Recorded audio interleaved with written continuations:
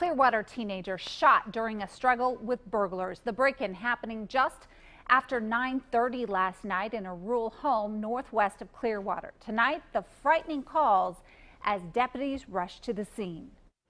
Investigators say the teen called 911 shortly after 9:30 from his rural Clearwater home Thursday night. He said he'd been shot. He advised that they were two suspects. They left in a vehicle, but he doesn't know what kind. He's gasping for air now. Sheriff's deputies and investigators spent most of the night at the home searching for clues. The 17-year-old says he was home alone when two men came into his family's house.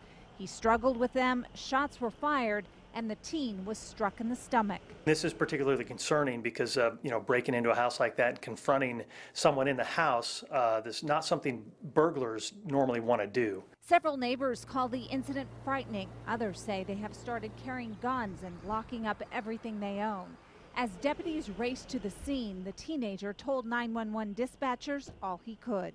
Clearwater 4, no information, all on suspects.